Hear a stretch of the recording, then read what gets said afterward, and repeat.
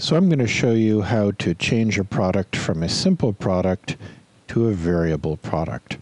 First, we actually need to go into Attributes, which is under Products. I've got that open in another tab here. If you need to add a new attribute, you just type it in, hit Enter. You can forget about the other 4 values here. Just type it in, hit Enter. You can create a few attributes really quickly that way. Then we actually have to give the attribute some values, and here we're just going to click on Configure Terms,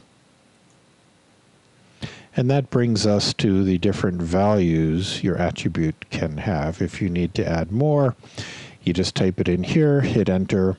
You can forget about slug, parent, and description for the most part.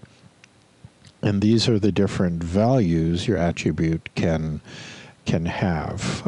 An attribute could be color, in which case you'd have red, blue, green, whatever color here you want. That's kind of how attributes work. Now that you've got the attributes set up, it actually becomes very easy. You go back to your Edit Product and you switch from Simple Product to Variable Product. Let's expand this. Go down and we have to select the attribute that we're going to be using, which for this wheel is bushing or bearing size, so let's go ahead and add that. And we have to pick which values we want to work with this particular wheel.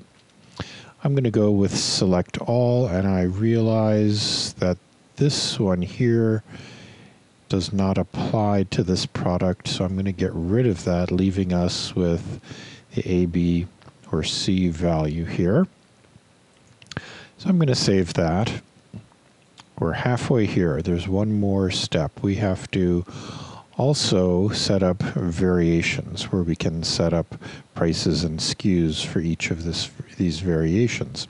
So it's really easy to forget to check Use for variations, but that's actually very important. So then let's go down to variations here.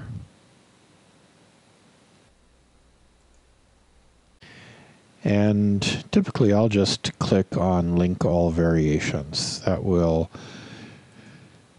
The only time you don't want to do that is if you have multiple attributes with lots of different values. It could make a bit of a mess. But if you just have a few, one attribute with a few values, click on that Link All Variations and you're good to go. So now you see you've got your different variations of the attribute values here. There should be 3 of them. So the first thing you want to do is make sure you get the price put in. That's very important. They can be different or the same, totally up to you.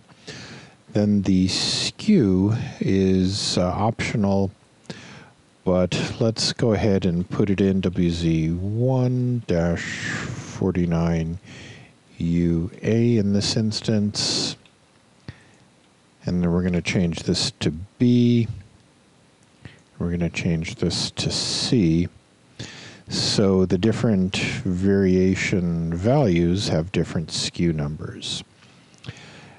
So really all we've done is put the price and the SKU. If there's a sale price or any of this other information, fill it in, but for the most part, price and SKU is all you need.